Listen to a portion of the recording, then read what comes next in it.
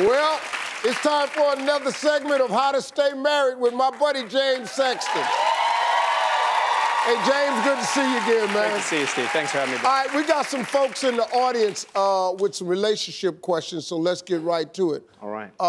Michael has some concerns about his wife's wardrobe. Yeah, hey, hi, Steve. Hi, James. Hey, Mike.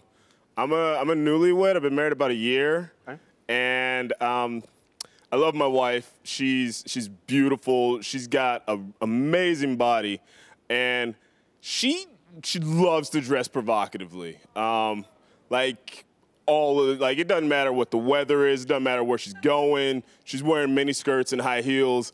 And I just feel like as her husband, it's a little disrespectful to me. I just wonder how I should go about this.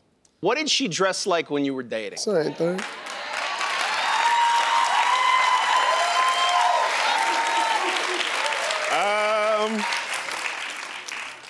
Kind of dresses the way she does now. I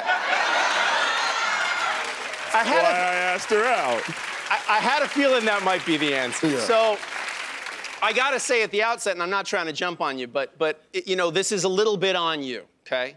So you knew what you were getting into here, you knew who you married. So now what do you do? Okay, I don't think you end up in my office if you, thankfully, but I think you gotta address the issue. So how do you address it? I think the way you address it is you phrase it in a way that's not gonna be controlling of her, okay? Because I don't think you have a right to say it, unless you had a conversation with her before you got married about, hey, once we get married, I have a different expectation of you. Or if she made a promise to you that once we get married, I'm gonna do things a little bit differently.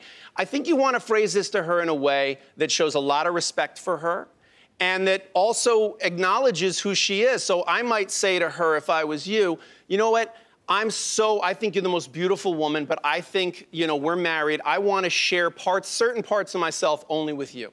And I really want you to share certain parts of yourself only with me. And I think there should be, you know, some parts of our lives, of our bodies, of the things we say and do that we should only share with each other. And I feel you're so special to me and I want to be so special to you, because that way you're phrasing it to her in a way that's respectful of her and that increases your level of respect for her. It doesn't turn it into a conversation about you controlling her or thinking low of her for being the woman she was when you met her and that caught your eye to begin with. So that would be my best advice. Fair. Wait. You got exactly what you wanted. You wanted her. Yeah. You wanted her because of that. It's gonna come a time where she ain't gonna be able to wear none of this. Cause some things is gonna happen. Yeah.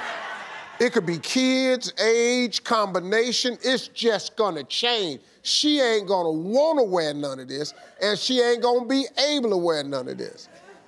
Enjoy your youth while you have it. That's what I think. Thank you.